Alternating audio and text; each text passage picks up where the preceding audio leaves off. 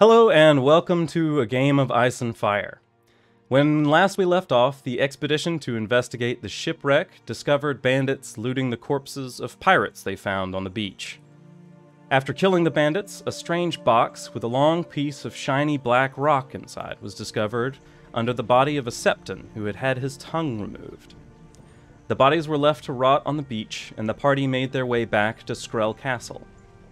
Lady Anera, Martin's mother, greeted them at the gates and informed them that Lord Skrel would like to meet them in his solar after they refreshed themselves. Martin spoke briefly with his sister Lorena and invited her to join the meeting as well.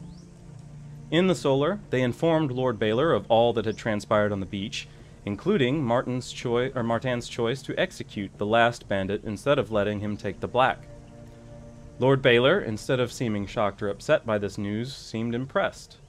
Martin also showed those present the black rock they discovered on the beach, and Maester Hargreave was immediately able to identify it as a glass candle, something once used by sorcerers in old Valyria to see and communicate over vast distances, but which is now inert and used by the Maesters as a lesson that some things are impossible. Martin was allowed to choose what to do with it and decided to keep it. Lord Baylor then moved to the next piece of business, that of the construction of a mine, and the complications surrounding it.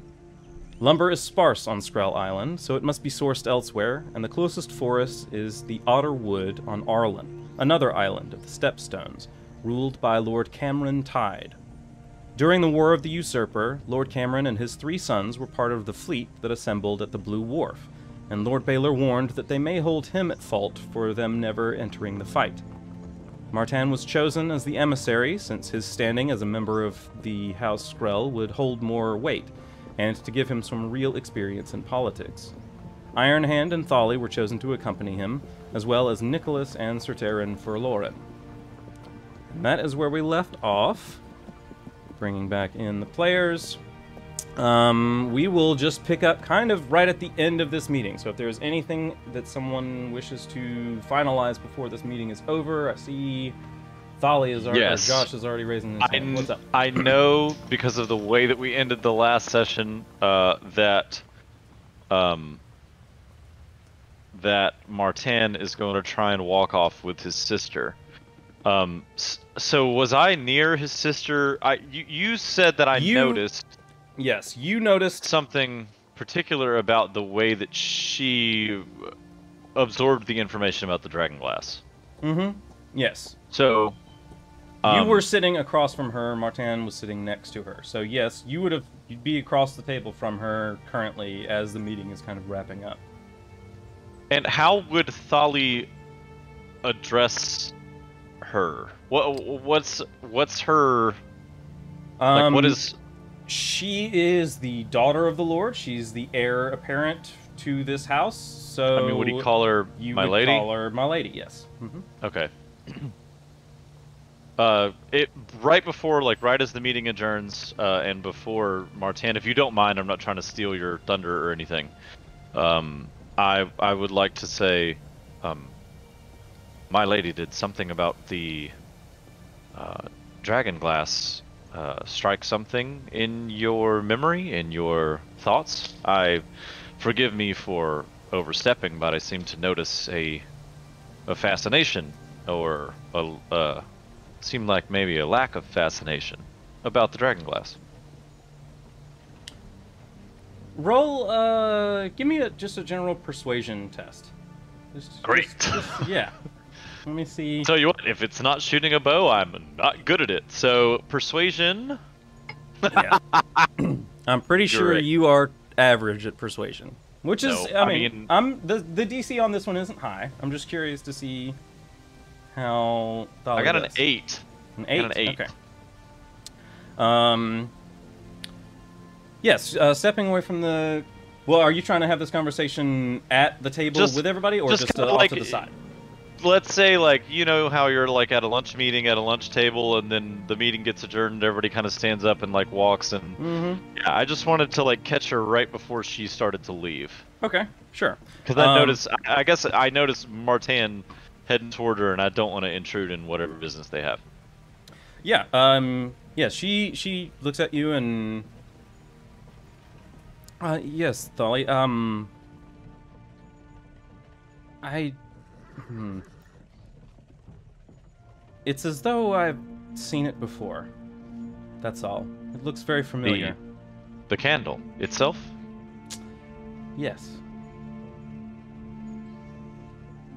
Thali just kind of shakes his head and says, "Thank you for your time, my lady. I hope to have not disturbed you on your way out." No, not at all. Thank you for taking an interest. And for taking care of my brother. I very much appreciate that. Thali laughs and goes, "He's a good kid. Really good kid, my lady." Well, don't tell him that yet. He kind of bows. Yeah, she does the same. Nods, kind of gives you a fairly informal kind of curtsy as an exit. And yes, anything else before we leave?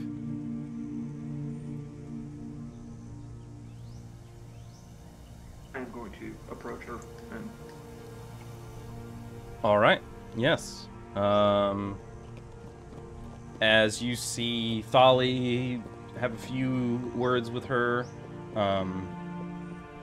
they kind of end their small conversation and go their separate ways. You're able to approach her also as she exits.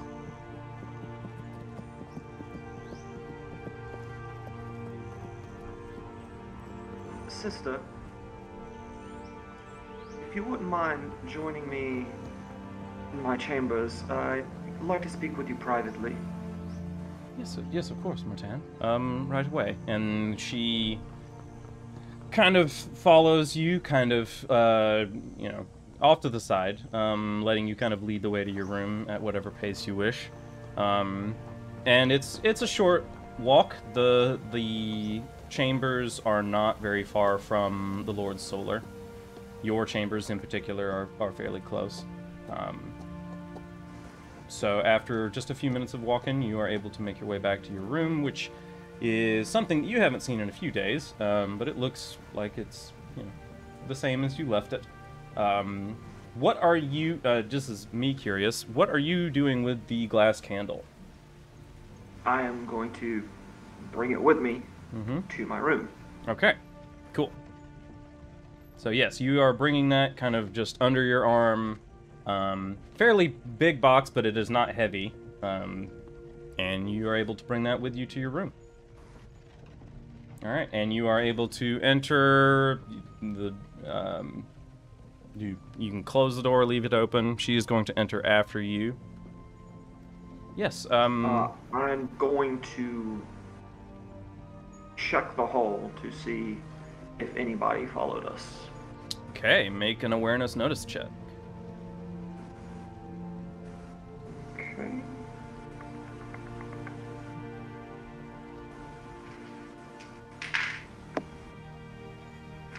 Seven. Looking down the hall, I mean, you are seeing everybody kind of go back to their daily routines. So you see several people going down the hall, and you also notice a few people in the kind of orange and blue livery of your house guards, at several points along the hallway. But it doesn't look like you have been followed at all. Okay. And nobody is, like, pressing their ear to your door or anything. Nobody's that close. Nobody appears to be eavesdropping. Okay. Well, then I close the door behind me. Okay. And I assume I have, like, a table in the room. Yes. Yeah, you would. Like a desk or something like that. Mm-hmm. Yeah, it's very common for, the lords and ladies to have a desk for writing letters or for studying. That is a common enough thing, yes. You setting the candle there? I am going to open the case and set the candle on the table. All right, yeah, and you see it's kind of Once you take it out of the box, it is very sharp, so you're having to handle this very delicately. The edges are, I mean, it is obsidian. This is, you know, very, very sharp edges, so you're handling it delicately, but you see at the base of it, there actually are kind of these little offshoots that kind of would help it stay upright and not fall over one way or another. Okay. And looking at the top of the candle, where a normal candle would have a wick, there is nothing. It is just a little divot in the top end of the obsidian. There is no sort of wick, no visible way of lighting this thing. You are at a loss for how something like this could have ever been lit. And you are able to set it on the desk, and it's fairly steady. It doesn't seem to be rocking or anything. It looks to be undamaged, if, like I said, rough around the edges and kind of jagged. It doesn't look like it's been broken or harmed in any way. And it stands 3 feet tall from where your desk is. So it is a tall piece of glass. So on the table, it is taller than I am. Yes, on the table, it is taller than you are. Yes, yes, absolutely. And this is you took it out, or at least opened the case at the meeting. So this isn't the first time that she has seen it, but this is the first time that it's kind of been set up, and you can see that she's a little bit in awe of what she's looking at. Especially after being given the description that you guys all were in the solar.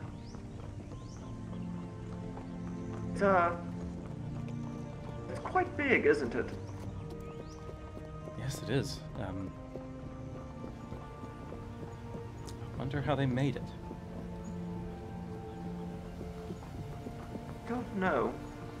I'm curious how it worked. Magic. But really, I want to know how you knew that I was supposed to go. The dream. Did you have... Tell me, though. I told you about mine. Tell me about my dream. Tell me about your dream. Well, this isn't the first dream I've had quite like it. But it was the first time that I had seen you in it. And I saw you bending over a boat and finding a box and opening it and seeing a large black rock. I didn't know then what it was, but I felt that it was supposed to happen, and that since you were there, that you were the person that must find it. I've dreamed of you since then, but it was felt different somehow. I feel like I saw you on the road, sleeping by a fire.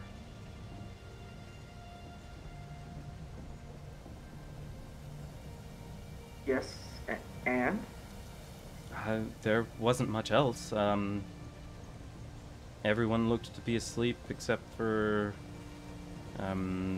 what's his name? The one with the coin armor, Iron Hand.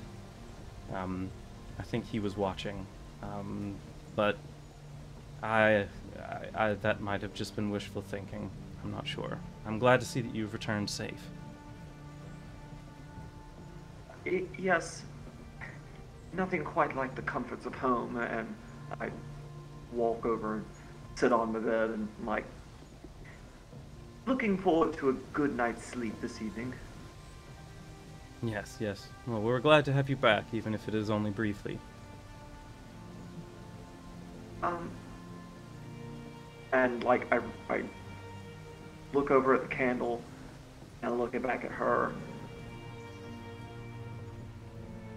Do you think you can light it? I don't know. I mean, we could try. We could try lighting it. Do you have any way of lighting a fire in here? And I look around and I'm like, perhaps, what time of day is it? You have just kind of had the meeting around noon, so this is kind of early afternoon. At this point, sorry, go ahead. Do I have any windows? You do, yes. All right. Okay. Like I think I have something, and I go to my things and find my Irish lens. Oh, okay. Yeah. Nice. Yeah, you do have that. So I'm like, pick it up from the table and set it on the ground. Okay. Yeah, she eagerly goes and picks it up, very gently, again, very sharp, but sets it down kind of in line for you to be able to try the Mirish lens with the light, and I think she kind of gets the idea of what you're doing, seeing you grab a lens, knowing what they're used for. I have no flint and rocks, but something tells me I might break it. And so I go, maybe this will work, and take the lens, and I'm like wiggling it like with the sunlight, trying to get it like just right. I'm like, try to angle it so that the light... Yeah, okay. Yes, after a few seconds, or a few moments, you are able to concentrate the beam that you find coming through the lens to that kind of divot on the top end of the candle, and you hold it there, and you hold it there, and you hold it there, and nothing happens. Nothing... It doesn't even appear to get warm. Not only is there no light emanating from it, nothing is lit, nothing even warms up a little bit. This is, I mean, it's molten rock, and you're heating it about as hot as you could with the tools at your disposal, and it is just doing nothing, or appears to be doing nothing. I take the lens away, and I reach my hand out and grab the top of it. Yeah, it is cold, cool to the touch. It's not cold, per se. And as you reach out, Lorena kind of grabs for your hand, but when she sees you don't flinch or draw back from any sort of heat, she kind of scrunches her eyebrows and pushes your hand away and touches her own hand to it so that she can see, and frozen fire indeed. Doesn't take any of the heat. Strange. Yes, I thought that might work. It was a clever thought. I don't think I would have thought of that. Clever enough to work, though. You Well, think? Maester Hargreave did say that every maester in the Citadel tries to light these at night before taking their chain. If the smartest There's people no in the world sun haven't at been able night. to... True. That is a good point. Oh, Maybe we'll just have to keep trying. perhaps. Well, sorry to have wasted your time. If you do have any more of those dreams, let me know. I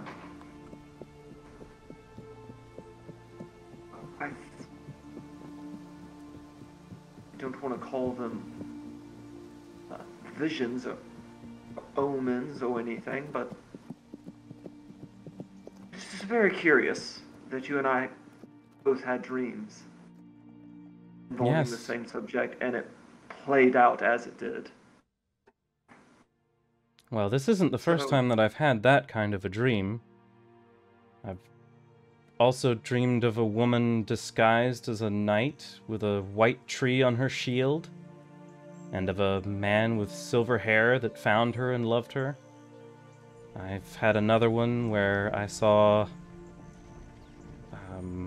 another knight slay a monster with 2 heads, and I've seen a queen walk into a burning pyre and walk back out again, but I don't know what any of those mean. None of those were of people I recognized. This was the first time that I've seen someone that I knew. After she says that, I would like to see if I know any like house heraldry or Okay. that involving a tree, like a white tree. Yes, a white tree. Go ahead. Let me see what this would even be. It is probably going to be under knowledge.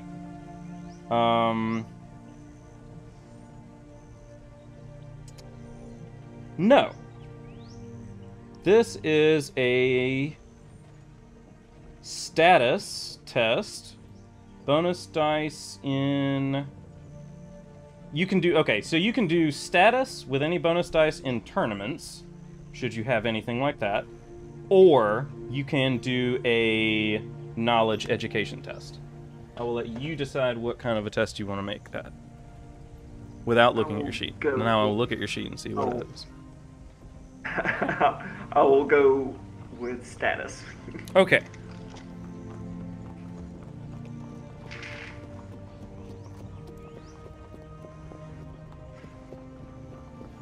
Team. 14. All right.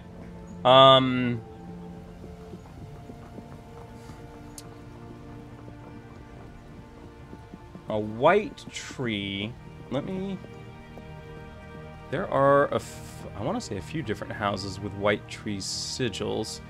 Let's see, the Blackwoods have a dead weirwood tree. As far as women who have dressed as knights, that's a little unusual. There was, I think most recently, a tournament at Harrenhal that you would have heard of before the War of the Usurper, in the year of the False Spring, in which a mystery knight entered the tourney wearing the shield of the Laughing Tree, which was a weirwood tree painted on the shield. They were known only as the Knight of the Laughing Tree, but this was clearly a man entering that tournament. 14. You would also know that this knight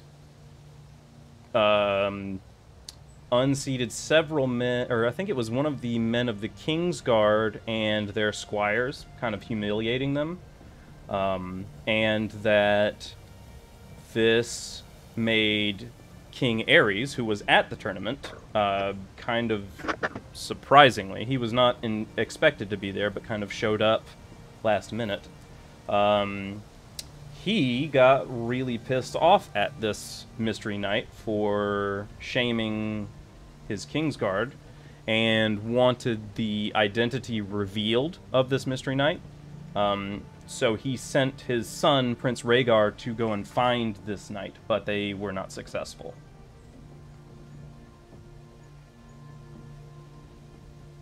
So the identity of that mystery knight was never revealed. That's the closest approximation to any knight with a white tree on their shield that you can really remember off the top of your head. Okay. Oh.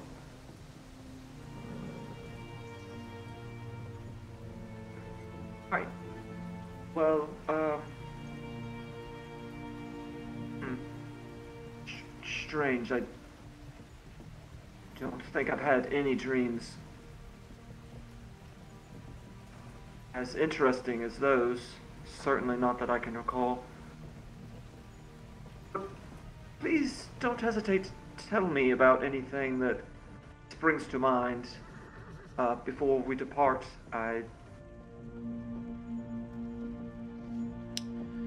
Go ahead, well, okay. After saying this, especially with the encouragement that you just said,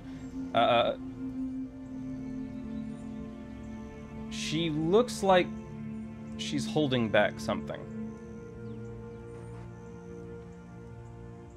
She looks as though she's kind of stopped herself from saying more. is there something else? Something you don't think you can tell me? Go ahead and roll a persuasion test for me.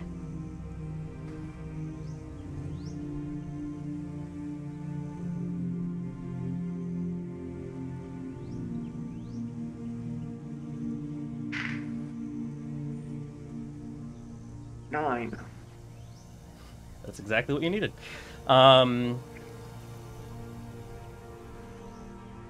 Well, those dreams have been the fun ones. Seeing a man slay a two-headed monster and a queen walk in and out of a flaming pyre. But I've had some dreams that have scared me. Yes. I've dreamed of a dead man with the head of a wolf seated on a throne, hosting a feast of corpses. I saw another king gored by a pig. And I did see father in one of them, except he had slitted eyes and fangs that dripped venom. I don't know what to make of those, but those scare me. And have you ever dreamt of a man with red eyes? Man with red eyes. No, I can't say that I have.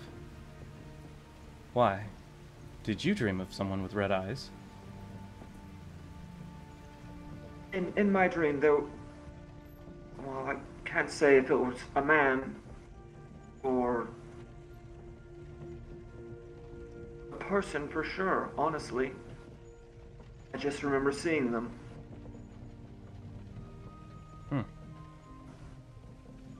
That's why Mr. Hargreave told you about the red eyes in the room. Yes, I don't know everything. Interesting. Not yet. No, I haven't had any dreams like that, but if I do, I will be sure to let you know. And I will let you know as well. thank you. And try not to share this with too many. I don't want people worried about my sanity. If it's all the same to you.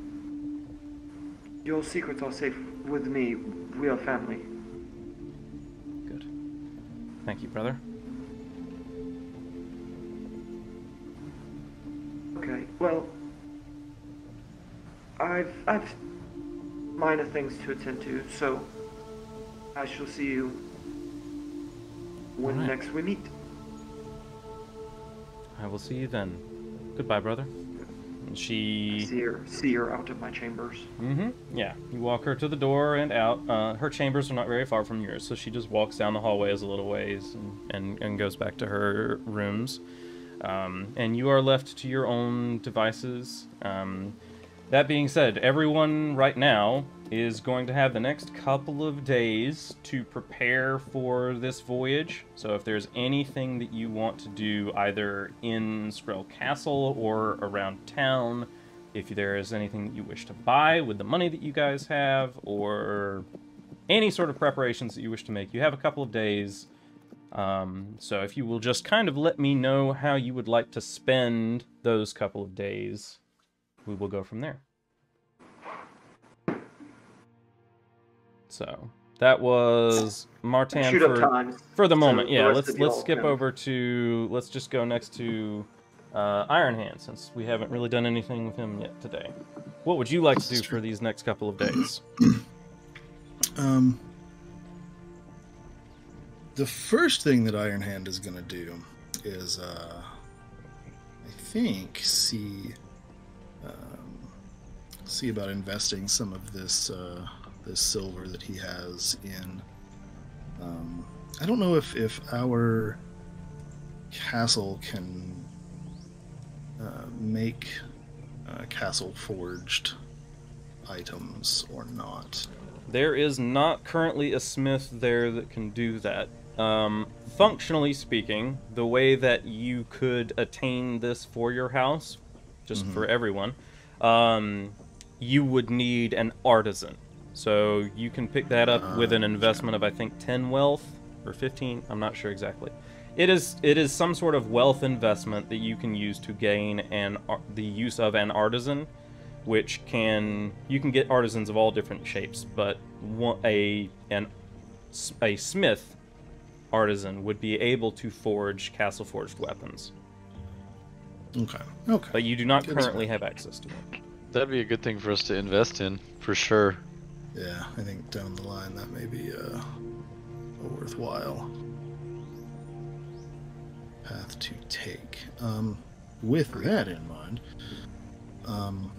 what Iron Hand is going to do is make his way to the market outside of Skrel Castle, actually take the time and head down that direction, since presumably that's where we would be sort of launching from for this voyage anyway. Yeah, so outside of Skrel Castle is the town of Trader's Rock, with its kind of different boroughs. There's the Red Bridge and Ghost Bridge, and then the actual Trader's Rock center. Trader's Rock is where you're going to find most of the normal markets, trade goods, things like that. There are shops that sell all manner of things.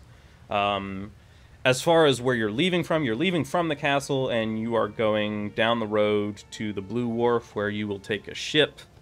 That ship will take you over to Arlon. So you're not leaving by ship from this castle, but you will be leaving kind of through the town, yes. So yes, you are able to make your way out to the markets out in front of the castle. The castle gates kind of open on this large square that's paved, and across the way you see the market. It's the middle of the day, so the markets are fairly busy, with people kind of going around and getting their meals and shopping for things. You see, textile places, you see arms and armor, you see taverns, people getting drunk. It is, it's a normal afternoon in the town of Trader's Rock, and you are able to make your way out to the market to wherever you wish.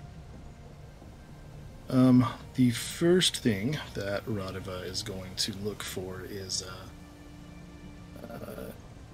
especially after what happened out in the wild lands out beyond the castle, in the southern part of the island, and knowing that he will be back on the water soon and traveling between islands and having to keep Martin safe, he's actually going to look for his own pair of far eyes to purchase and tuck into his kit before they get too underway. All right, I know that there's a trade goods thing here. Mm-hmm. Yeah, there it is. 135. Yeah, so this is a port near the Narrow Sea. Let me see. I think some of these things are considered rare and would not be able to be found in the average port.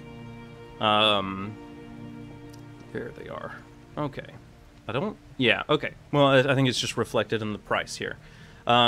However, with the fact that you are so close to Essos and the East, the mirrorish lenses that are used in making far eyes are produced in Mir, which is one of the cities of the Triarchy, Mir, Lys, and Tyrosh. Tyrosh is another island of the Stepstones. Lys is an island to the south of the Stepstones and kind of over more to the east. And then Mir is, I believe, on the mainland. This is all on the map that I am not even referencing. Mir is, yes, on the mainland, kind of into the east. So quite close to you. So yes, you would have access to this item. And yes, I will say that for the price listed, you can have that. So you are able to find that for the price of 300 silver. If you just want to mark that off, you can add a Far Eyes to your inventory. Sure do. And the way that I had that used when he used it was that you're able to add 2 bonus dice to your awareness notice test to see anything at a distance. So great. That'll be how that works going forward. Excellent. I love that. I made it up once, and I'll stick to that rule from here on out. I appreciate the consistency. Truly. I try. Great. And then, having done that, Radiva will mark all of that down before I forget, because I know I will.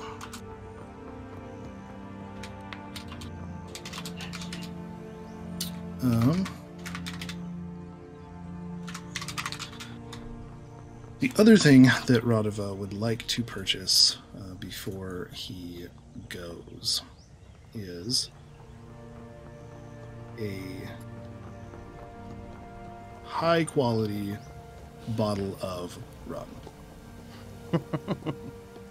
Okay. I don't know if do they have alcohol prices in here? I don't know that they do. It is under known poisons, alcohol. That's where I was looking, yeah. I think it's just like a that. bottle of, like, that would be considered like a bottle of rubbing alcohol. Right, I don't think that's like... Which, all right. Not exactly what I'm looking for. So, all right, for a high-quality bottle of rum is what you said, right? Mm-hmm. All right, Yeah. let's The call it... toppest of top shelf that he can find. Toppest of top shelf that he can find. All right, mark off for that another...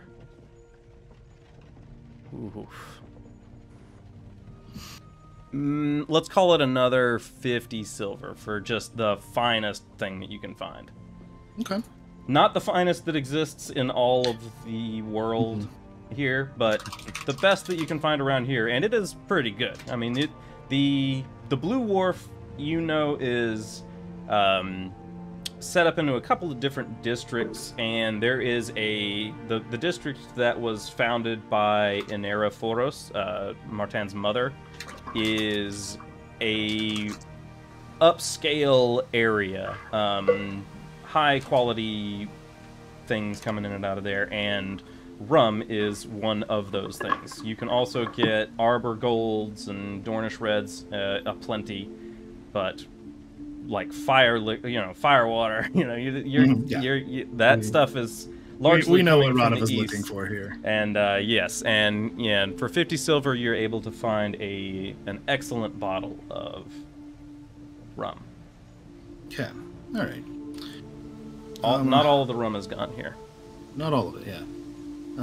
With that done, with that shopping sort of out of the way, Radiva would then like to spend a little bit of time perusing the market, just just browsing, but more so than that, kind of asking some questions here and there about the Tyde family and about the history between the Skrels and the Tydes in a very, what happened? What you know about the Tydes over across the way? Okay. What have you heard? Okay. Let me get you to make...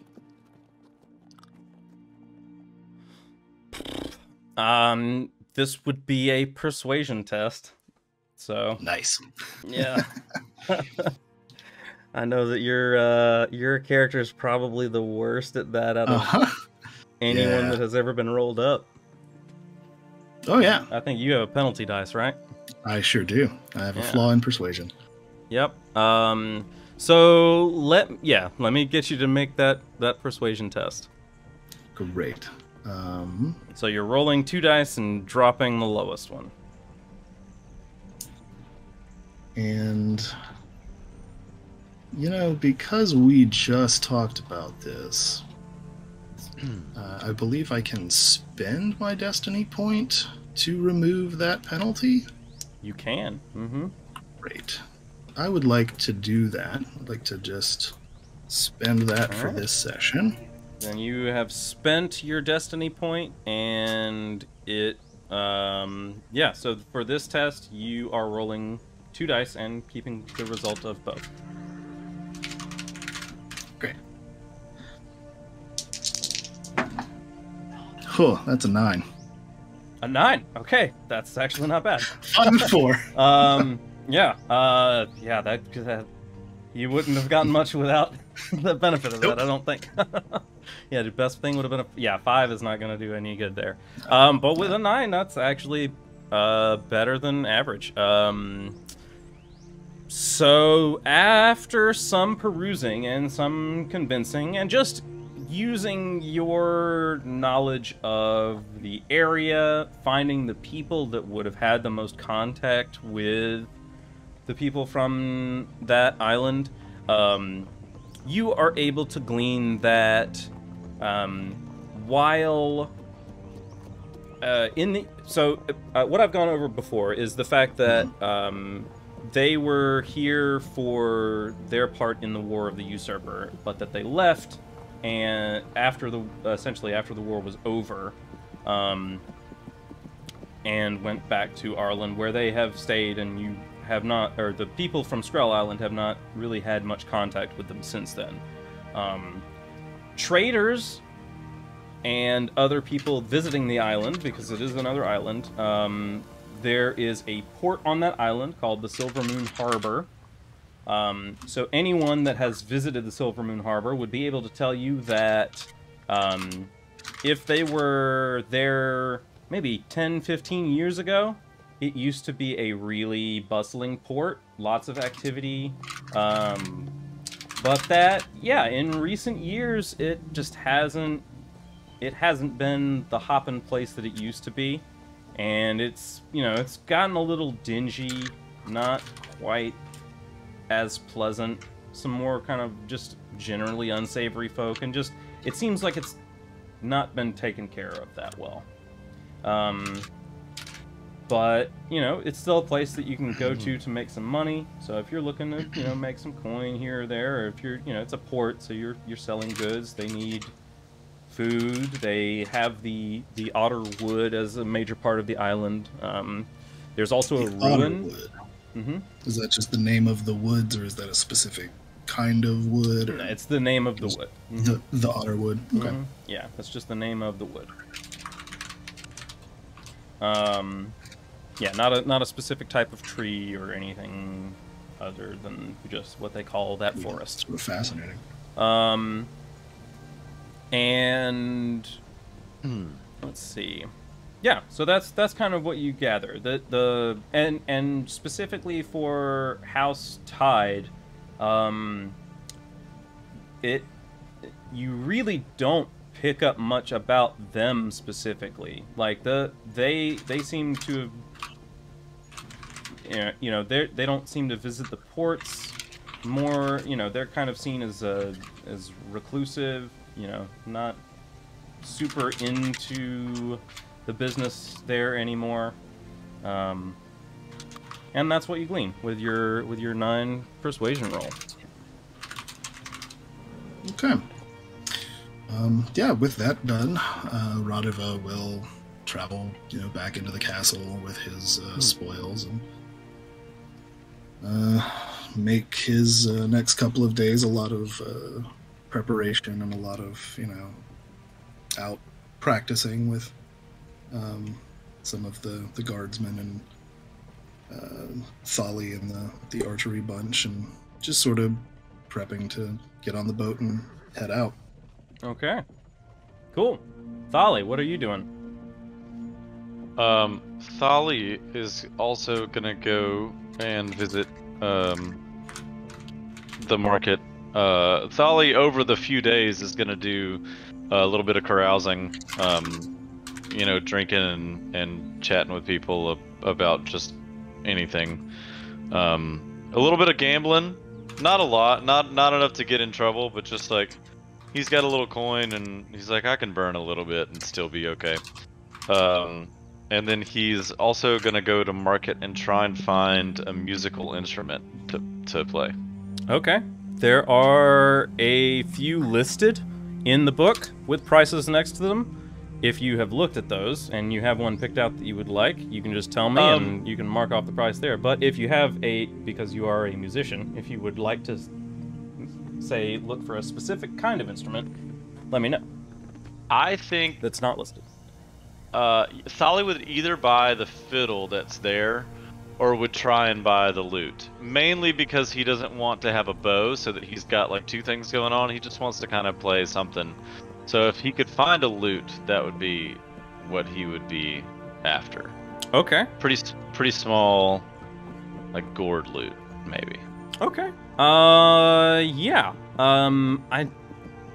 In all of the books, I can't remember if there are lutes. Okay. I don't think that there are, but this is a fantasy world, and I'm not going to say that you can't have a lute, because lutes are in everything. So yes, you can find a lute. I will say you can find a lute that looks to be in pretty good shape, gourd lute, for 15 silver. Yeah. Thali would turn that over. Mm-hmm. And he's not any good. He just wants to kind of like have something. Maybe it's like to keep his hands busy, like while he's something like, to noodle around on, a something fire or whatever. to work his dexterity a little bit. Yeah, finger dexterity. Yeah. Okay. So Thali's gonna subtract 15 silver, and get himself a lute. All right, cool. Yeah, and that you can loot and case if you want to say that, but it comes with protective carrying case. You're not having to worry about that. It's not an SKB case, but it's something. God. That's enough from you. Yeah, and so other than that, I mean, Thali will probably go to a tavern here or there, and if he hears musicians, like, speak to him on breaks or whatever, and just tell him like, hey, I just bought one of these things, and I don't really have any dexterity. Well, he does have plenty of dexterity, but I don't have any skill with it, but I've been interested in learning, just kind of like trying to chat up people who are musicians and trying to get to know more people, essentially. Okay. Yeah. Go ahead and roll just a general persuasion test, just to get the gist of how all that goes. Oh boy. Okay. Mm-hmm. You're not gonna have to spend a destiny point to get your 2 dice, but I know that I'm pretty sure you only have a 2 in there, so. Yeah, I got a 5. Probably not gonna be much better. All right. Yeah. Big old 5. Yeah. In going around to the different places, buying drinks, doing a little bit of gambling, coming in with a loot.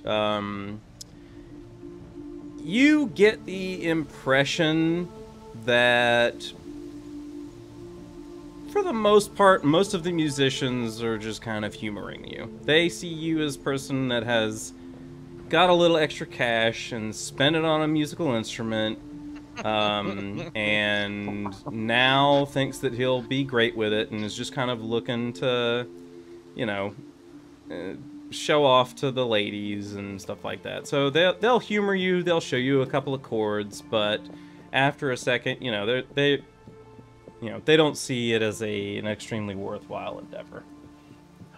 So anytime he has that interaction, just so that you know, and that we know, like Thali's not in it for any sort of fame. The only thing that Thali wants to get like truly better at is his skill with the bow. Mm-hmm. So Thali's really just in it to just kind of goof around. So anytime that he gets to the end of that conversation, you know, he feels that kind of tug of weight or whatever, he always offers to pay them. Always to just to like pay them for their time, or essentially like he'll go up to the tavern owner and be like, "Is his tab covered? You know, if it's not, like let me cover it. If not, or you know, if you're paying for his drinks, let me pay for his meal." He tries to kind of maybe slyly, maybe not so slyly, return the favor in a way. Okay. Go ahead and roll one more dice. What were your 2 dice that you rolled before? What were the results? A 2 and a 3. A 2 and a 3. All right. Go ahead and roll roll one more dice and treat that as a bonus dice. So if it negates one of the 2, I'll see if that changes the result at all. Okay. It was also a 2. It was also a 2. Okay. Yeah. Some of the musicians,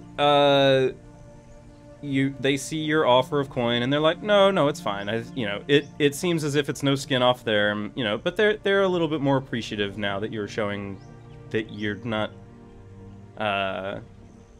just trying to learn a quick trick to show off, that you're actually, willing to put money behind it. They're appreciative of that, at least. And you get the sense that in those interactions that those people get it, but they're still not really willing to put in the extra time to do that. And anyone, so in general, it kind of smooths things over with most of them, but it's still kind of hard to get somebody really invested in trying to show you more than just a couple of little technique things here and there. Yeah, and so anytime that conversation ends, whether or not the money changes hands, he always says, "Thank you for your time." And he always finds a way to get that money to them somehow. So like I said, either buys their room for the night, or their drinks for the night, or their, like, if they haven't, bought a meal or whatever, like, pays the owner to just, like, when they come up for a meal, it's like, oh, it's already taken care of. He finds a way to, like, get the money to them somehow. Okay, cool. Alright, I will keep that in mind. Is there anything else that you want to do while you're around town? Nah, he's just gonna carouse and talk to people about the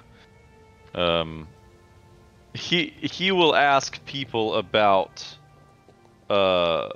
if they've ever been to the southern coast. Just like, have you ever been to the southern coast of Skrel? Just kind of like curious as to if anybody's been down there.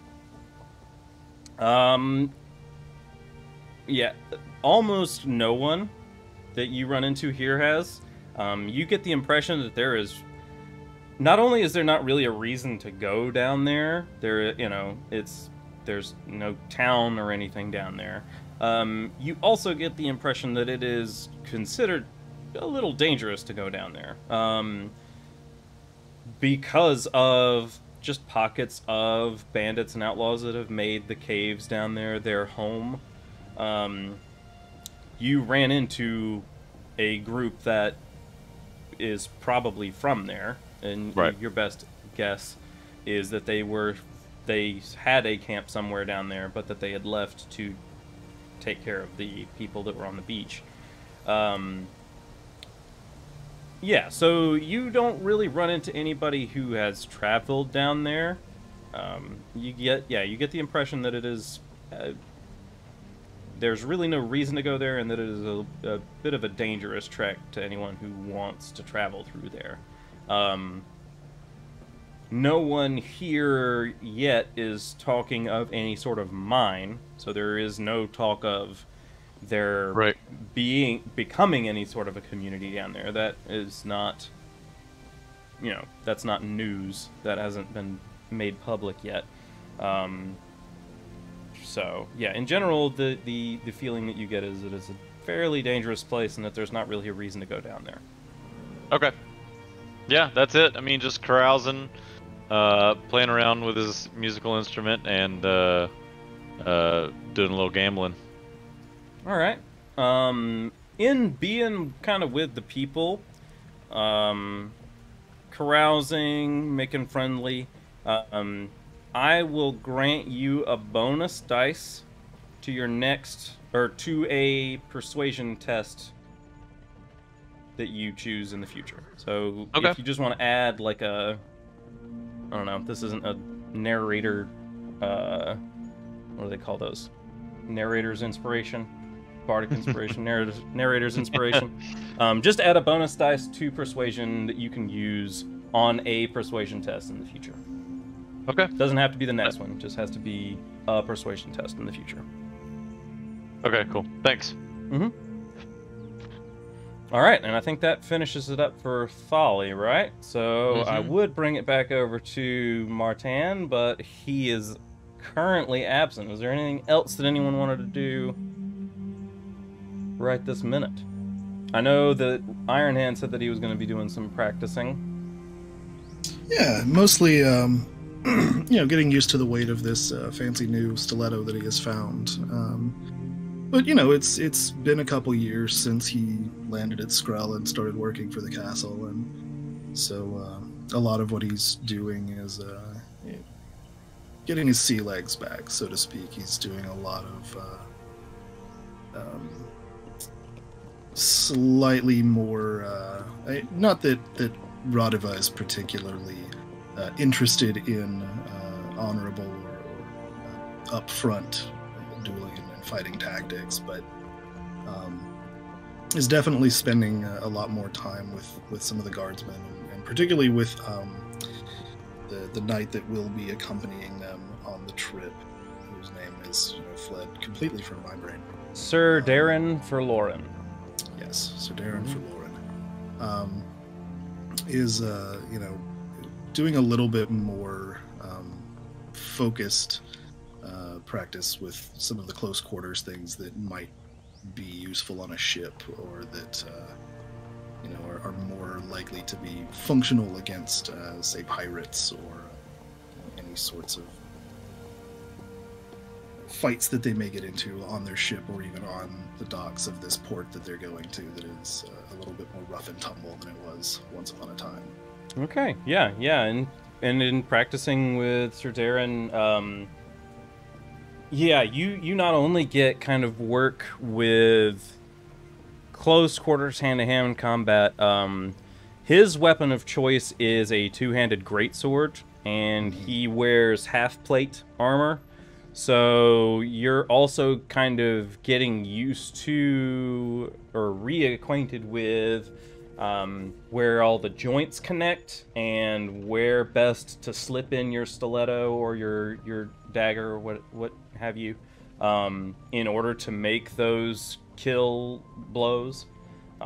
Working, trying to figure out how to move past the gigantic greatsword that's taking swings at you, and move in to get close enough to slide a stiletto under like an armpit armor, plate, or through a gap behind the knee, or wherever you can find these little gaps and slits. So yes, for your next combat, or I will say for your... Yeah, just add, like I gave Thali, add a bonus dice that you can use on a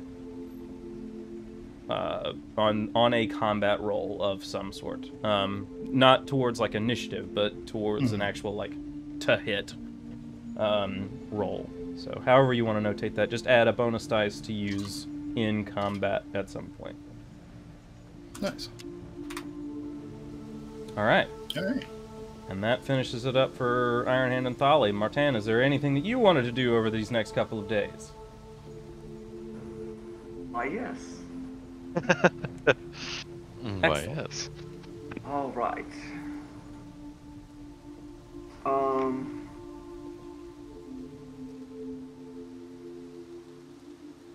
How long has Sir Marcus Cantel been in service to my house? Let me pull up his stuff.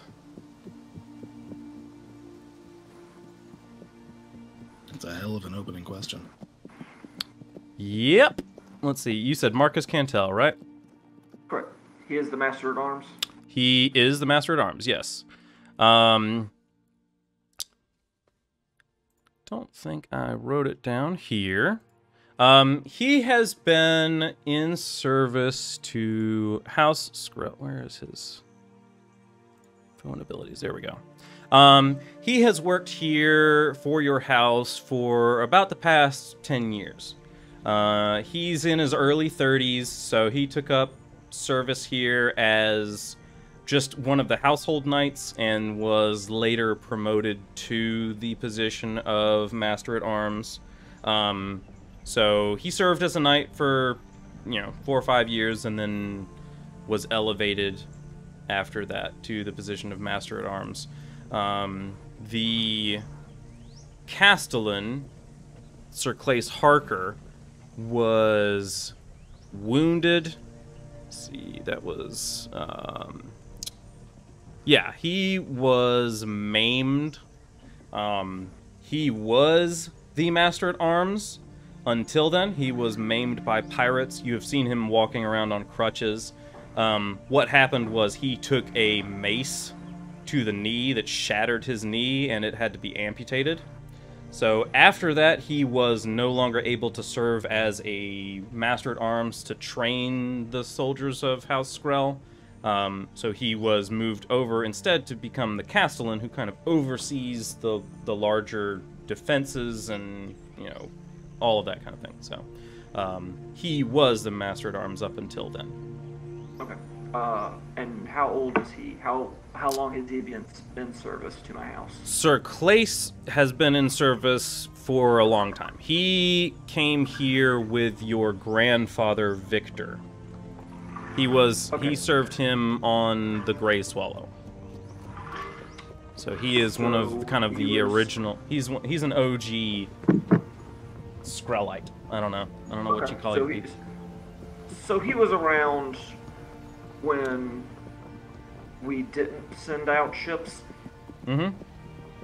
Yes. Sir Marcus Cantel was not, but Sir Claes Harker was. That is correct.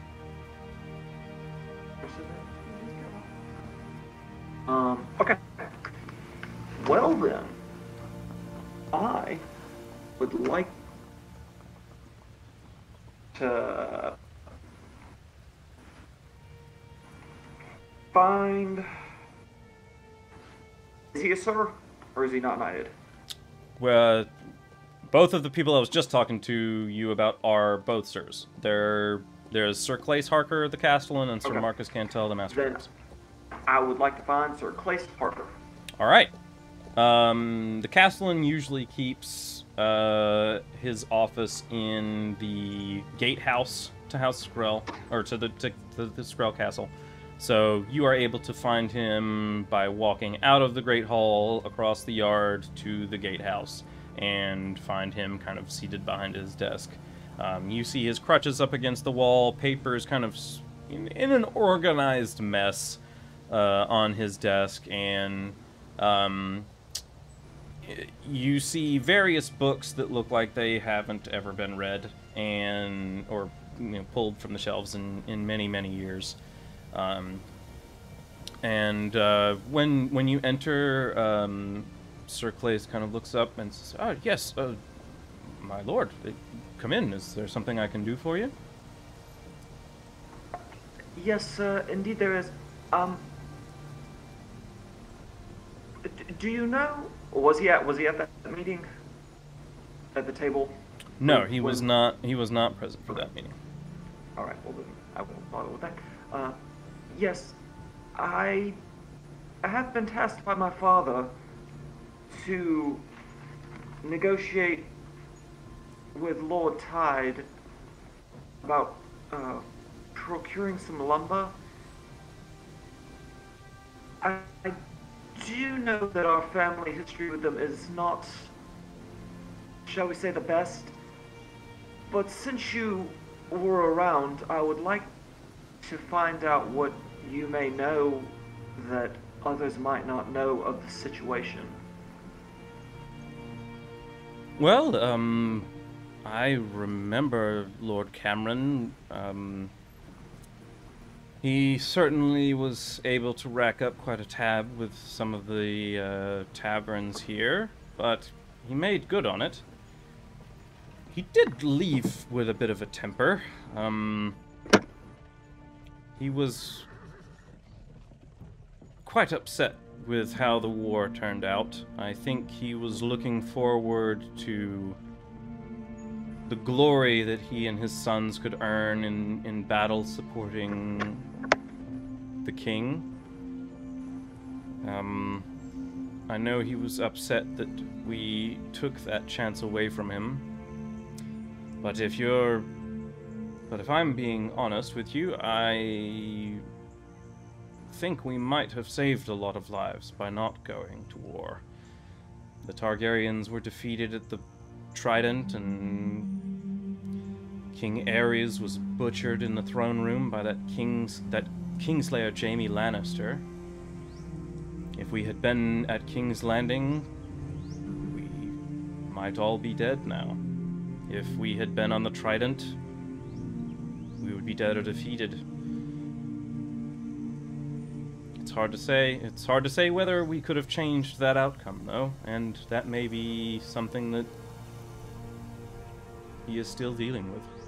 I can't say.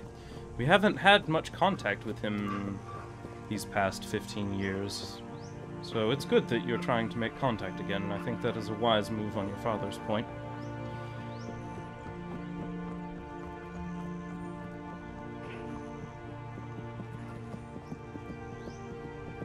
So, do you think there was anything that could have happened that we didn't actually have control over? I know we didn't send all of the ships, but is it really all our fault? Who can say? Your father's indecision may have saved as many lives as it could have cost.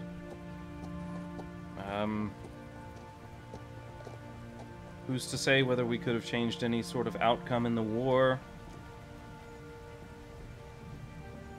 At the very least, we lost influence at the Dornish court because of it, and it hasn't made us any allies in the Narrow Sea.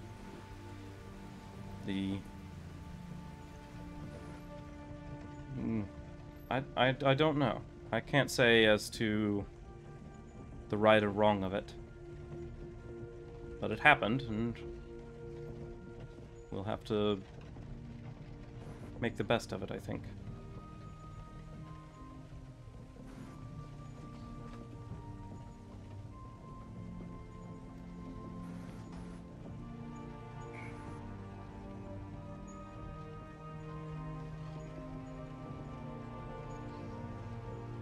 Well,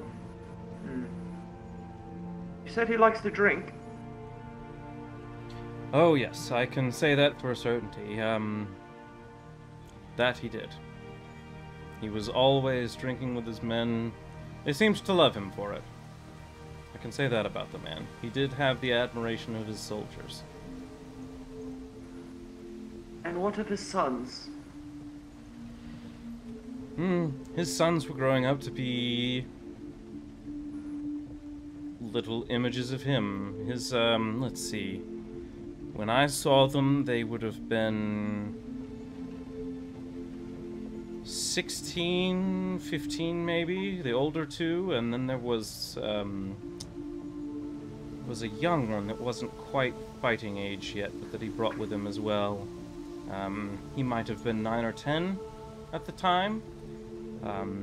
As such, I can't really say much about their personalities. 9-year-old boy is, as many 9-year-old boys are, looking to get into trouble and quite often succeeding. The older two were had the makings of knights, although I think they were still waiting to earn their spurs. That was 15 years ago. They are likely all adults now. The times may have changed them. It's hard to say. You'll have to let me know what you find. See how they turned out.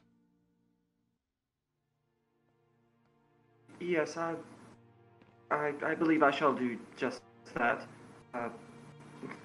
Thank you, Skrels. I believe you've given me all the information that you can. If anything comes to mind before we depart in a few days, let me know. Of course, my lord. Yes. Get out of there. Okay. Yeah, you are able to exit. Is there anything else that you want to do over the next couple of days? I would like to speak to my father. Okay. You make your way to your father's solar, where he is now alone, just you and him. You're able to make your way in, and he says, "Ah, yes, son, come on in. Is there something that I can do for you?" Perhaps I am trying to prepare for the trip. And, well, I'm trying to acquire all the information I can to best negotiate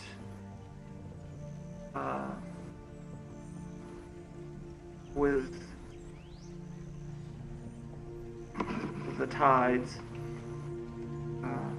for their lumber, and perhaps to find a manner in getting ourselves back to at least a cordiality, if not good graces. What can you tell me about what happened back then? And don't just give me what everybody knows. If there's, well, dare I say it, someone else to pin the blame on, I don't see any reason why we shouldn't.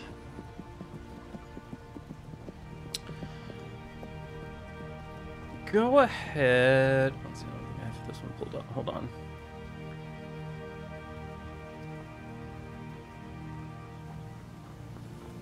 Let me pull up his sheet.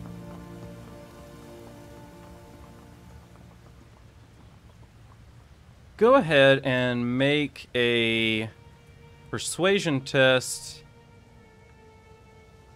Let's see. I don't know if you have any bonus dice in convince. No, you don't. Yeah, just a general persuasion test for me. I'm not going to make this like a full-on intrigue to try and get information out of your father, but just make a test and let's see what happens. 10. 10. All right.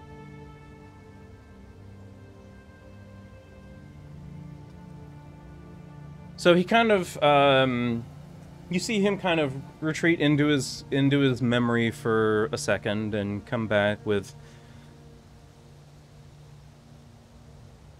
as far as the blame, if they want to blame someone for inaction, I think I must accept that.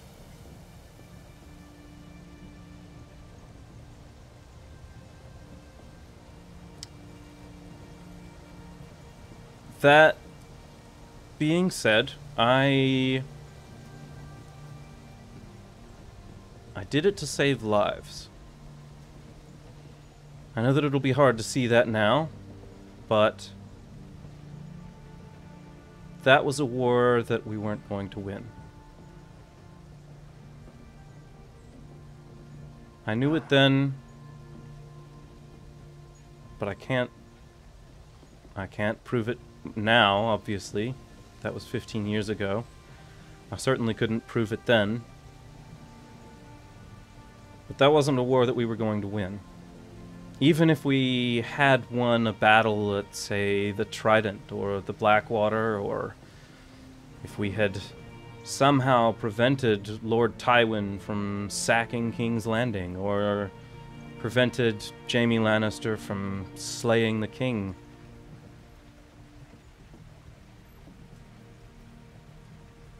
I think at least Aerys' reign was over. I will say I do wish I had seen his son sit the throne. But I think King Aerys' time was writ on the wall. So, for what it's worth, I will accept the blame for my inaction, because I know that in the end it saved lives. It may have saved mine, it may have saved our captains, our soldiers' lives, our allies. And if that's the shame that I have to bear in order to know that their lives are spared, then I will. I don't have a problem with that.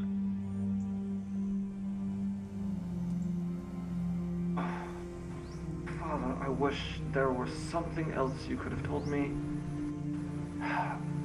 After speaking with Sir Clace Harker, I don't get the feeling this Lord Cameron Tyde cares about something such as that. A man who seems to be all for the glory and for the story can't see lives saved, lives lost, his own or his son's. They make a good story, they make it telling, they make a show. They're not often reasonable. Do I have that about right? I would say so. From what I know of the man, yes, I would say a story is likely what he was after. Glory on the battlefield. Tales to tell his sons and grandsons years later. Being robbed of that isn't the end of the world, though. So. No, but he, I'm sure, is not happy finding himself languishing in obscurity. What family would? I dare say he isn't. But perhaps you can mend the rift that I have created. One hopes. I doubt I could. My words would fall on deaf ears, but perhaps yours won't. Oh, one more question, Father. Yes.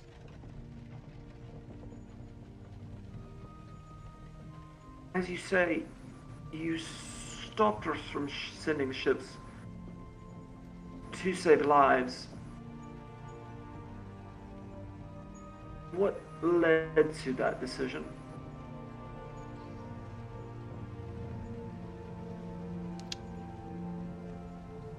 Did you know something that maybe they weren't privy to? Did you receive a raven days before, or anything to give the idea that you knew it was going south? Well, I don't know if that's an idiom they would use, but you know. Going poorly.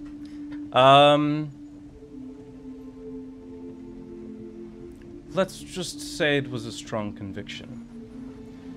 I saw the... Well, do you know what happened to Lord Rickard and his son, Brandon Stark? Do you know what set the war off in the first place?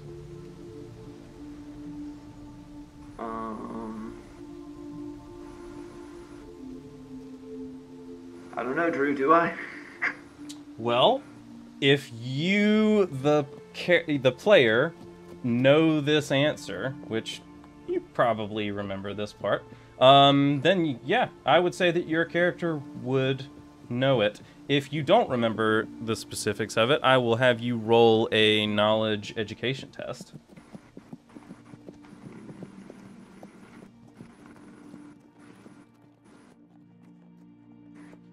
Doesn't appear to be in my notes, so I guess I'll be rolling.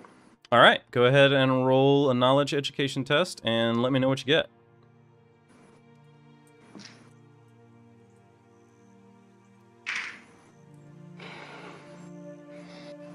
$20. 20. Okay.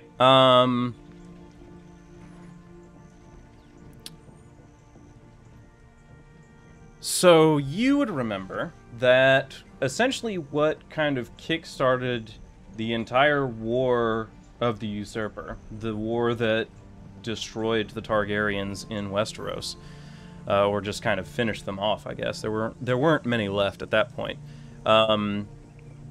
Was that the abduction of Lyanna Stark by Rhaegar Targaryen.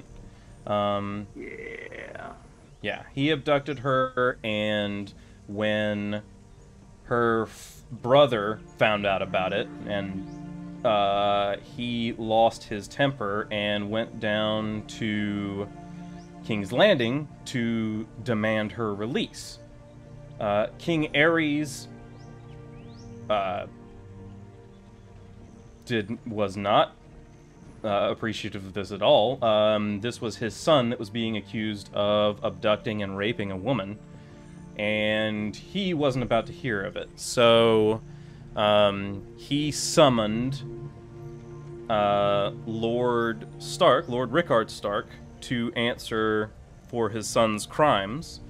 And when Lord Rickard arrived in King's Landing, he demanded a trial by combat. Traditionally, there are trials by combat where you can essentially proclaim your innocence and defend that with your body by fighting to the death, or to the death or surrender of the other person.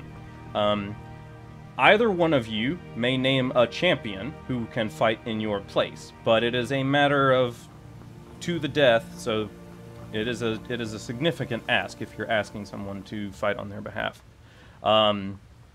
That's traditionally how a trial by combat is done.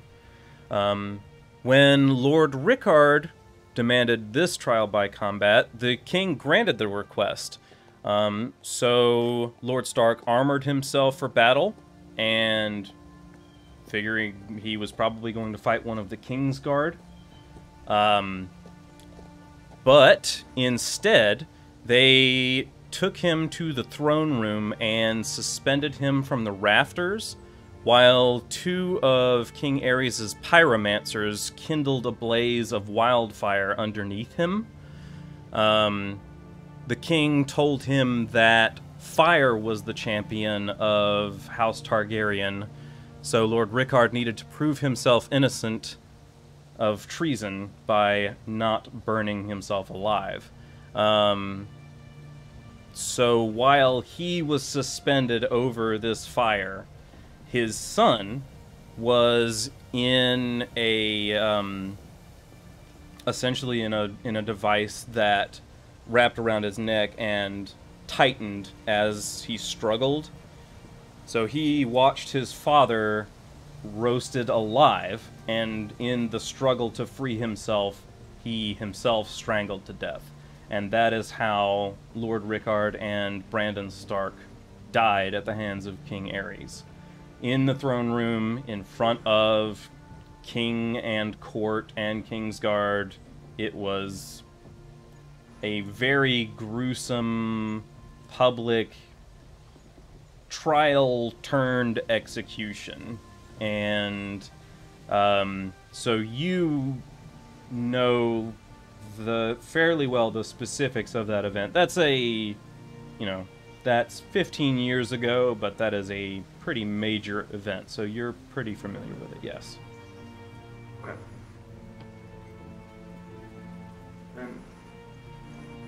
Yes, Father, I am aware of the grisly details. And you're aware of what they called King Ares? The Mad King. The Mad King, yes. I've also heard him called King Scab in other unsavory company. Whether or not he was mad, he was cruel. And his time on the Iron Throne was drawing to a close. And I could see that. So I did what I thought was in the best interest of not only our family, but the families of all those gathered in our ports. I'm not particularly proud of that decision, but neither am I ashamed, if I'm speaking honestly, in private.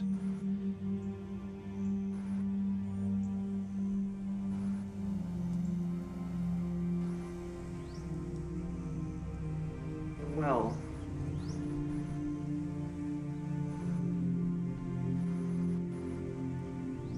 okay, would I know why we lost favor with the Dornish, then? So the Dornish called your family, they called the Banners Bordorn.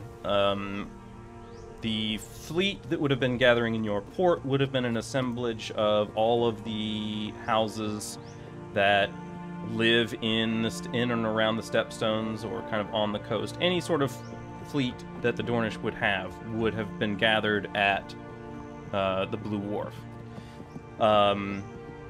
The Dornish land forces were led by Prince Lewin Martell, who was a member of the King's Guard. 10,000 Dornishmen rode with him to fight the Battle of the Trident, where he was killed and where the Dornish suffered a defeat. That was really the only part of the war that the Dornish were involved in, was sending those 10,000 men to the Battle of the Trident. And after the defeat there, the army scattered and made its way back down to Dorne over, a period of time. But as for the Dornish strength at sea, it was never witnessed. So the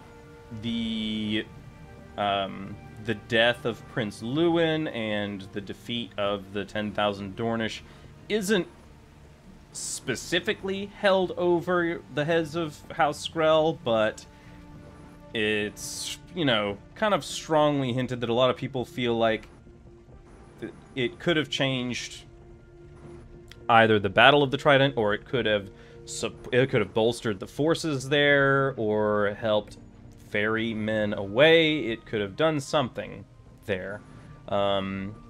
Also, the city of King's Landing was sacked by a person who used to serve as the Hand of the King. It was sacked when Tywin Lannister said that he was there to help Aerys, and once Aerys let him into the city, his men, ransacked it.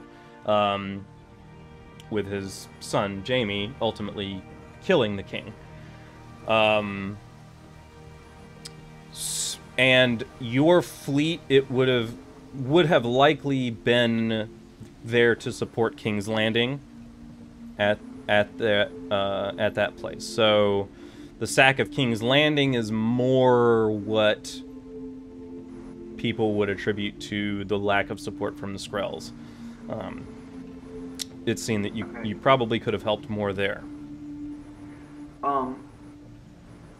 Okay, well, logically speaking, would there have been a way for us to be there in time to have prevented that from happening? Logistically, yes. The fleet could have been at King's Landing when the sack took place. Like I said, the king let Lord Tywin and his army in. They opened the gates to them, so would your forces have been able to stop that? I mean, probably not. Okay. in all likelihood, they would have just been part of the carnage. So it's hard to say. But they would have, they could have been out. They could have maybe provided King Ares with an escape. They could have, if things had been different, maybe Prince Rhaegar would have survived. It's just, it's hard to say 15 years after the fact when it really wasn't clear at the time. Okay.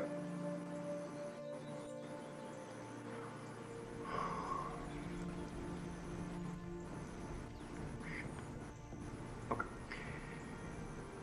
All right. Well, I shall do the best that I can for you and our family.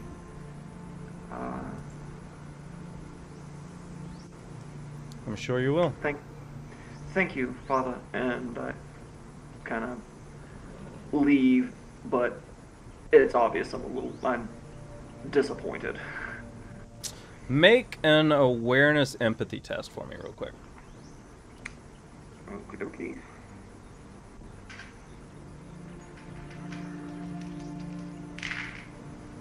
$11. 11. Alright. You don't really pick up anything extra. Yeah. On your way out, yeah, you're a little frustrated that you're not quite getting the information that you feel is there somewhere. But you can kind of tell that you're not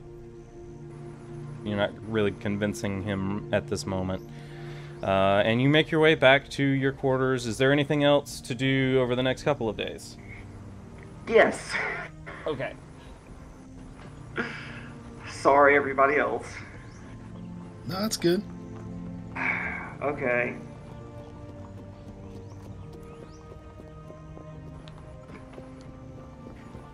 I would like to go see Maester Hargreave and Nicholas. All right. Easy enough to do. Their hall is essentially totally opposite the Lord's Solar. So you make your way down the long hall. You pass by the Lord's quarters, your own quarters, going on down to the Maester's Tower at that end of the castle. And you walk in on Maester Hargreave and Nicholas kind of, doing their normal daily routine, going about and, doing readings, examinations, and kind of talking to each other about what they're finding. When you walk in, oh yes, young Lord Martin, welcome. Come on in, take a seat. Is there something that we can do for you? Yes, I'm checking to see if you have gathered all the information I requested about our family and the Tydes and... Yes, of course, there's... all of that. I am not coming across anything I'm going to find helpful when speaking with these people. Well, there isn't much here, but we've got their heraldry and brief history. It seems as though he is also of Ironborn heritage. Their sigil is a blue chevron sinister, which on a red field. So I'm sure you'll see that when you approach. He married Lord Cameron, that is. He married a merchant from the city of Pentos, and they had 3 children. But after the War of the Usurper, we have kind of lost contact with them, as it were. There hasn't been much news out of the house since then. I'm afraid I can't provide you with too much more information than we were able to give you in the Solar, I'm afraid.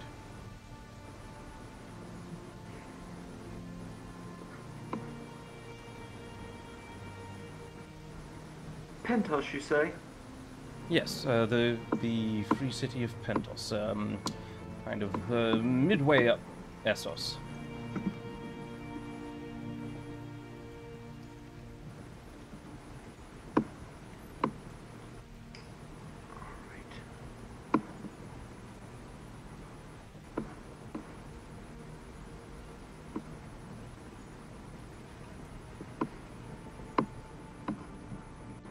Sorry, I'm just looking at a map real quick. Mm-hmm. Yeah, so I think it's a little bit north of Mir. Where's my map?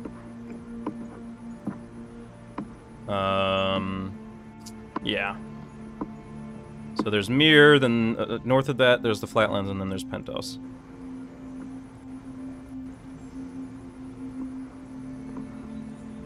Okay. And my mother is what, Tyroshi? Yes. Tyrosh, the people that dye their hair all sorts of weird colors. And stuff. Colors, yeah. And beards and mustachios, all that good stuff.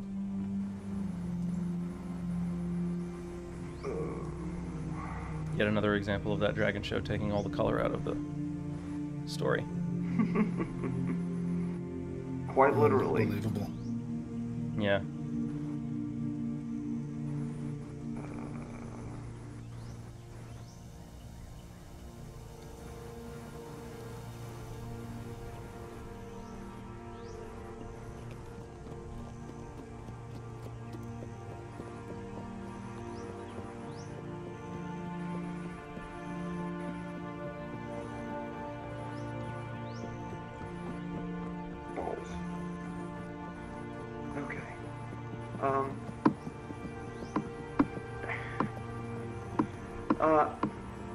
Neither one of you would happen to speak any Pentoshi, would you? Don't think so, but let me double check. Let's see.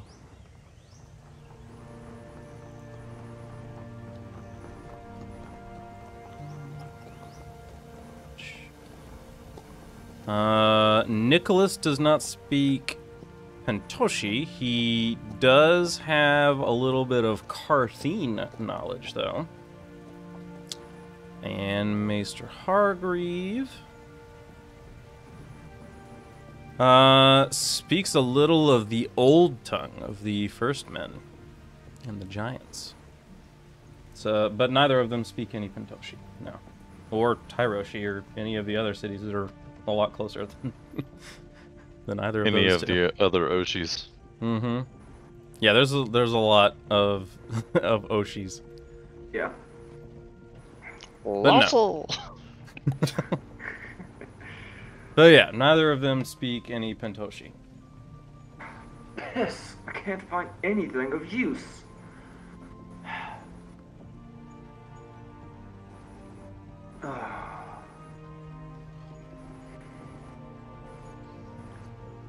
Do any of y'all,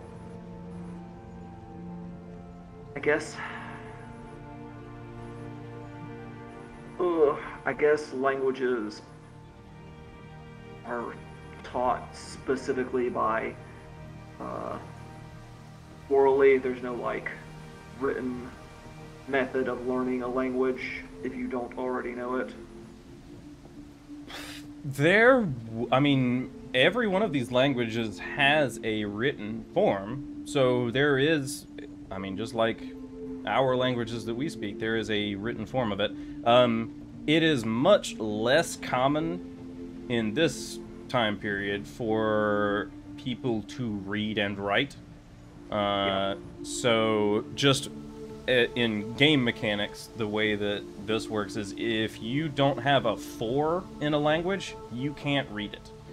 So these people have spoken knowledge of these languages and could probably, they could probably make sense of a written form of it if they had enough time with it. Just based on, understanding phonation and how the words sound and what the the letters mean. Yeah, so most of you don't read and write. you speak the language, you understand it spoken, but you know, unless you have a 4 in language, in a specific language, you really can't read or write it. The only possible exception to that really is Martan, though, because of your, I think you have polyglot, right? Yeah. Yeah, so let me read the specific, or if you just want to read the specifics of it. Sure. Specifically how it reads in the... Let me search it a little bit quicker.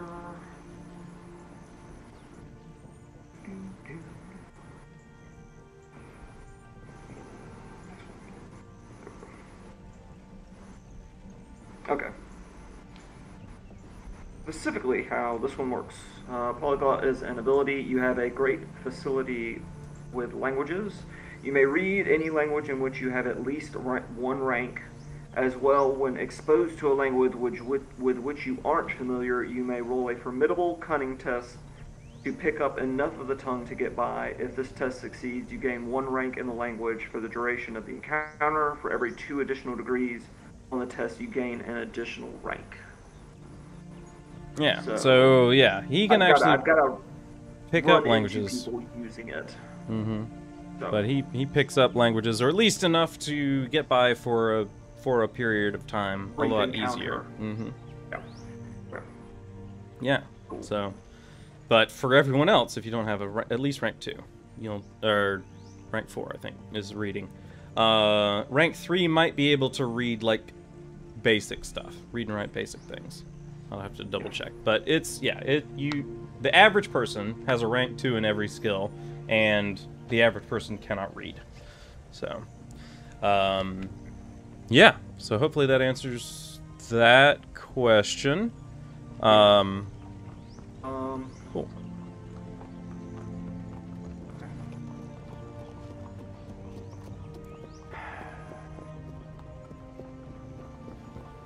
Yes.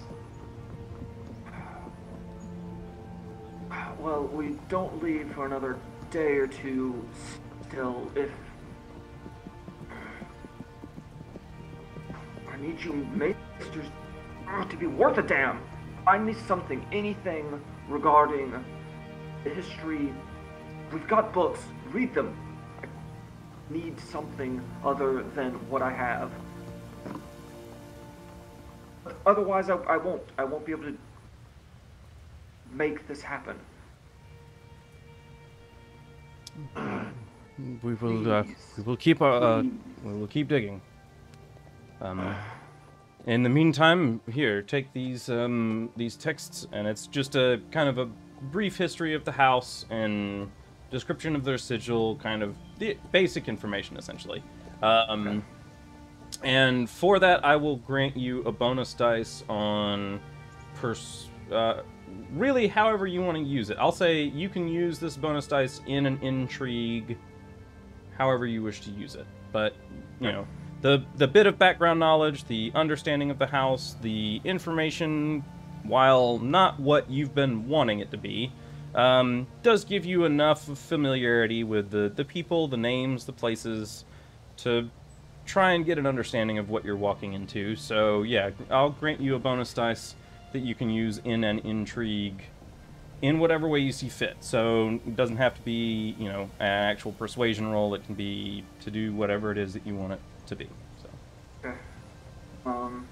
And that one, yeah, that's just a free bonus dice that you can use for that. Alright, I will gladly take that book with me. Alright.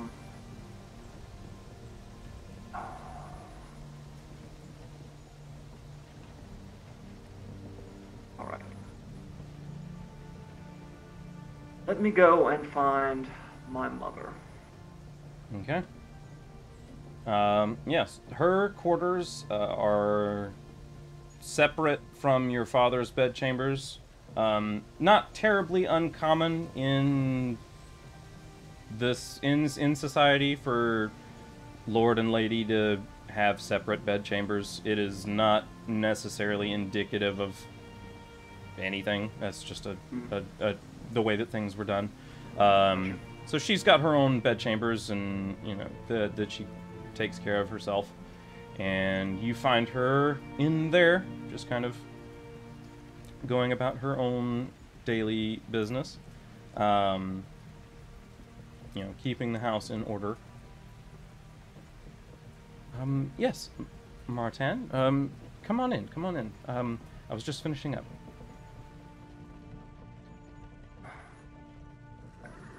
I don't mean to disturb you. This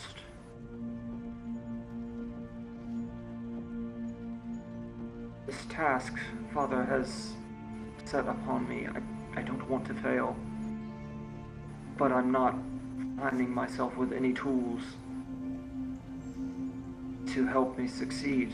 I mean, all I have is family history, which hasn't been any help, and this book, or what if it's papers or whatever, like telling me a little about the tides.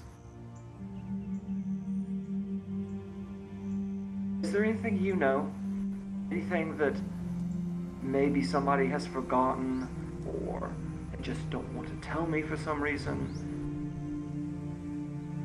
I need something to make this work. I don't know anything specific about the tides that might help. We haven't had any sort of regular contact with them over the past decade and a half.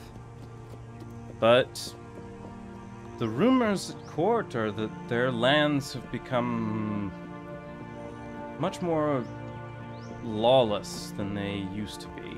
It is, it's become much more dangerous to go off alone in their lands. Dangerous woods. The city has become run down. Seems like it's not being managed all that well. And if that turn happened around when they returned home, I don't know what that could mean, but I don't think it's a good sign. I would be cautious when entering their lands. We're sending Sir Terran for Lauren and Thali and Radova with you. They will serve as some protection, but I would say keep your wits about you as well. There's no telling what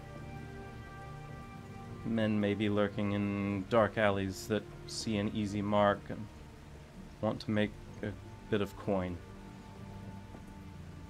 Well, Mother, you know, wits are the one thing I abound in.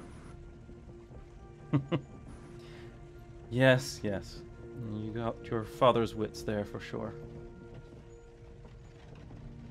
I would ask then, I assume she speaks Teroshi. Mm-hmm. She does? I know you speak Teroshi. You wouldn't happen to know any Mirish, would you? Let me now pull up her character sheet, because I don't remember what languages she speaks. Let's find out. What languages did I give her? You're gonna find somebody in this house eventually. I mean, there are people that speak... Somebody will tell me something. Yeah, she speaks Tyroshi, but that's the only other language that she speaks. I see what you're going for. Let me see if I can shorten this at all. If I can just quickly glance through some of the other characters and see if any of them knows anything. Oh, of course, a character that we have not used at all yet. I don't speak any Mirish, but your father's mother does.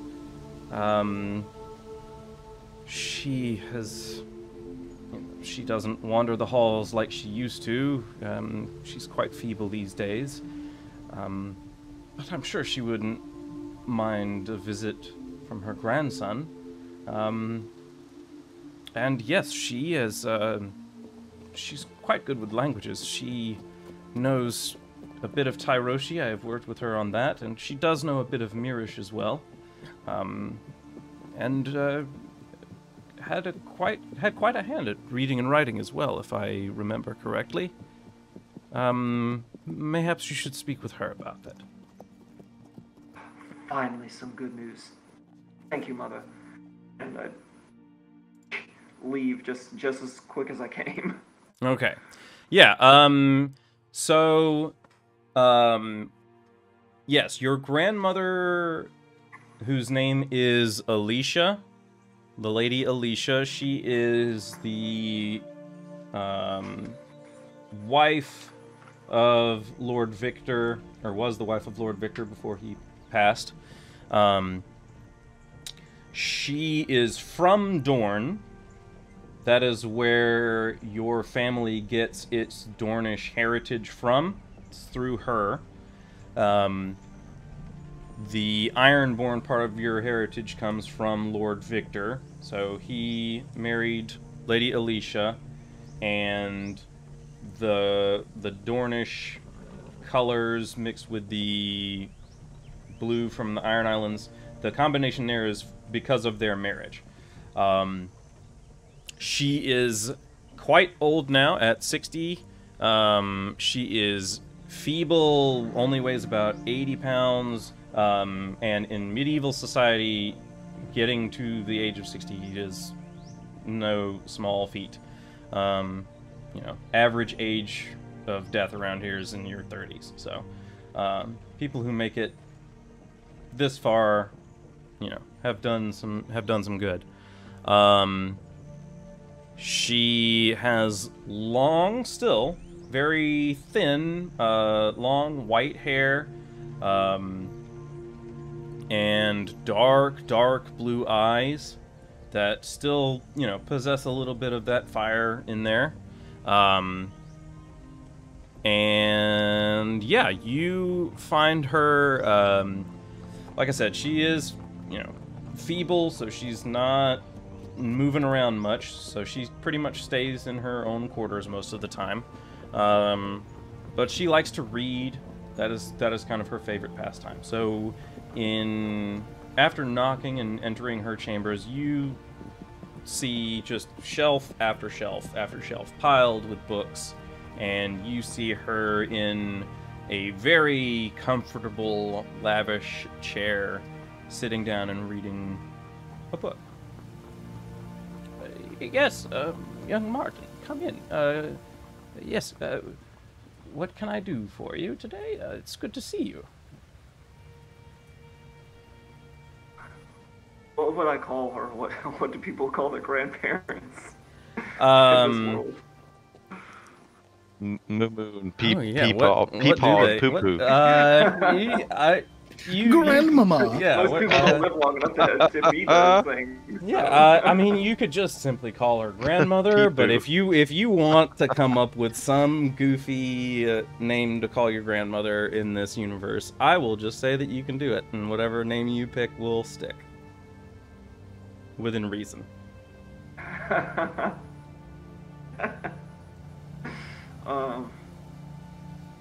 We'll just stick with Nana. All right. Nana's good. All right. Sure. Yes, Nana. I don't know if you know this, but I've been tasked by my father to travel to... Oops. It's not page. Travel to Arlon and speak with Lord Tyde. Perhaps make a deal procuring some lumbers from his land so that we'll have it for building a mine. I haven't had any luck finding any sort of information that potentially mend the rift between our houses and the only in I see is that Lord Tyde's wife speaks, or is she from Mir? She's Mirish? Pentosh. Pentosh. Yeah, she is Pentoshi. Is Pentoshi.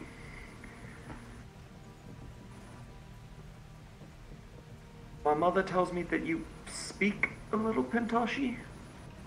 Oh, I speak a little Mirish, but I believe I've got some texts here on that are in Pentoshi. And here we can work on getting you down with some of the basics. Sure. You would know.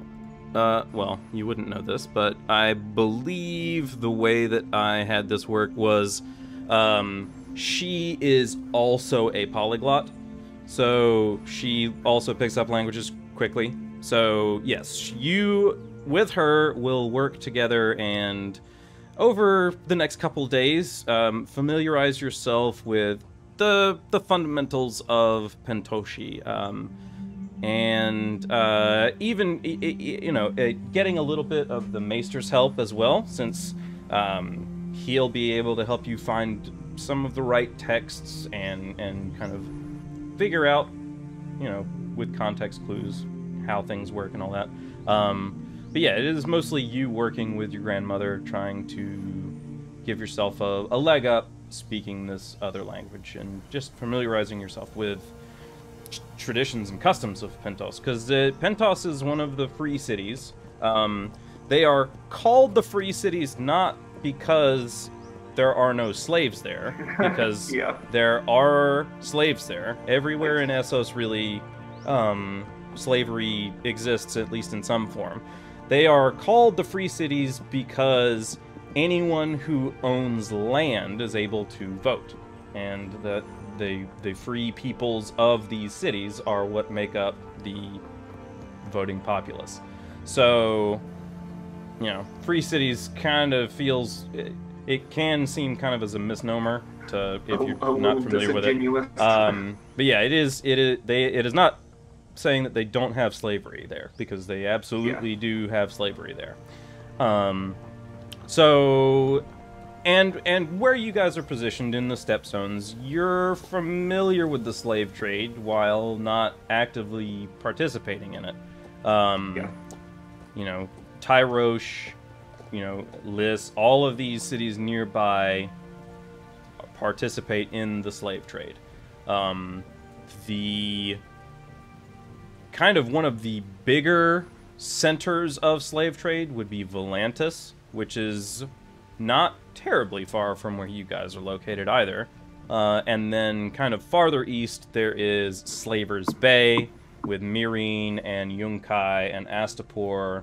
Those cities are the, kind of central hub for slave trade in Essos as well. Pentos is a bit more of a merchant city, so while it sees its fair share of the slave trade, it also is on the coast, so it's seeing trade from across the Narrow Sea. So there's a lot of contact with the Westerosi lords and Westerosi merchants. So it's a bit more homogenous than some of the farther east cities. So while there are some unfamiliarities there, there's a lot that feels fairly familiar as well. So it's not as hard to pick up as you would at first guess. That being said, I will say go ahead and over the course of this, go ahead and just give yourself a temporary rank in Pentoshi. Just sort of rank 1. So you can effectively convey, the basics back and forth, because you're spending these 2 days familiarizing yourself with this. I'm not going to make you roll for it because you're spending a significant amount of time on it, and you're a polyglot, so working with another polyglot.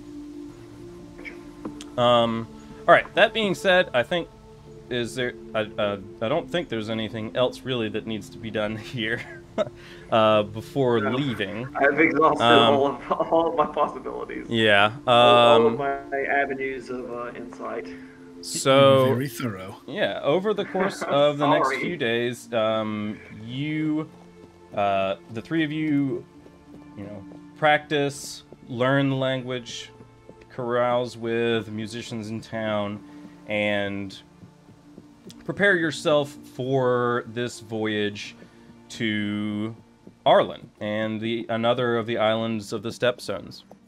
Ironhand has made a bit more friendly with Sir Darren Vorloren, who is accompanying you as the knight of the group, kind of adding a bit more legitimacy to the party. Eventually you all meet up back at the castle and gather your belongings and make your way down to the Blue Wharf, where you are able to board the ship, which is named... Did anyone have a preference on ship names? Nothing that comes to mind. All right. Well, My ship. I did not think about that. That's all right. We'll just call this one the Grey Swallow, since that would have been the name of the ship that Lord Victor came in on it, and that, stands as the sigil of your house. This would be a rebuilt version of that ship, so it is not the original. This is, it's been at least 20 years since that ship was here, if not longer. I think it's actually a little longer than that. But you get on the Grey Swallow, and you see the sails themselves are not colored at all. They're just white sails. But the banner of your house is streaming from the mast. It's a single mast galley, war galley, outfitted for combat, prepared for a very short voyage across the sea. And I can stop us here before we get started with the voyage, or we can keep going with the short sea voyage and carry on from there. I know it's a little late and people have work early in the morning. What do you want to do? What are y'all feeling? It's already 10:30. I've got to be up and at work at 7 tomorrow. So, yeah, indeed. So let's call it there. Sorry, No, it's all good. Ain't no thing. Yeah, this was a lot of RP, which was kind of nice, honestly. We had a lot of dice heavy, or at least we had one dice heavy session a couple sessions ago. So yeah, some good RP. And you finally met a character that I have been meaning to introduce for a while, that of your grandmother. I adore Grandmama. Yep. Yeah, so she is also around, and like I said, she's a polyglot, so she would be a decent person to know for, anyone seeking knowledge of other languages. I tried in creating at least your character's ancestors to have their traits kind of funnel down towards you. So you'll notice that some of your things your parents or, grandparents have because you have them. So there are some similarities between you and your parents. But yeah, all right. Well, we will call it there, and we will pick up at the beginning of the voyage next time. So yeah, thank you guys for watching. We'll see you guys the next time.